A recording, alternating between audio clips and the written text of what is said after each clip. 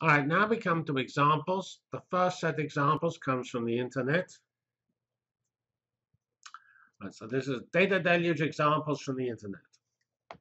Here's a nice slide I found in an Oracle talk, and it tells you what happens every 60 seconds. It says that, what does it say? It says there's 700,000 Facebook updates.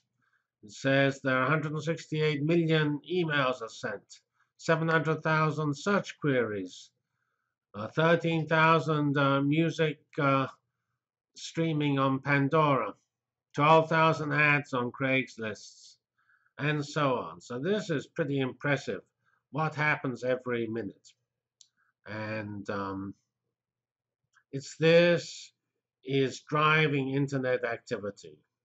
And of course, the things like blogs, which are higher value, there are fewer blogs per minute, just 1,500 posts and 60 new blogs every minute. So that's one blog a second. You won't be able to read all of those.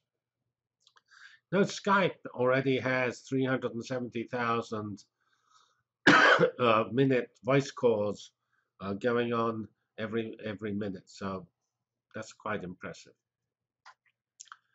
So this says, this is actually from the IBM talk from the Berkeley Big Data Conference. It discusses where the data is coming from.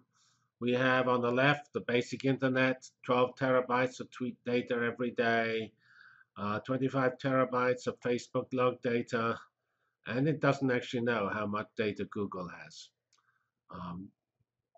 Other important data sources are RFID tags, which are basically describing the inventory and location of entities in industry. There are 30 billion of such tags already today. There are only 1.3 billion in 2005. We have 4.6 billion camera phones available. So that's responsible for the explosion in uploaded images. And of course, we have hundreds of millions of GPS devices. That GPS data is driving the data deluge. In the energy area, we have 76 million smart meters in 2009, 200 million smart meters in 2014.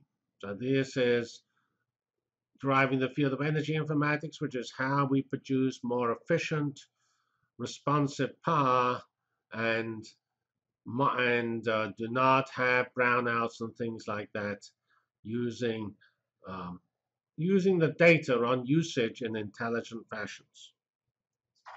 Here's a nice plot from a company called Jess, called the Geosocial Universe, and it has in the middle 5.3 billion cell phones.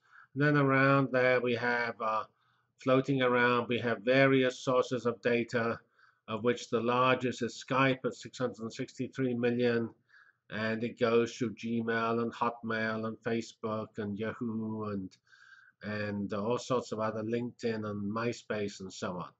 So this is the universe of data that's driving social interactions.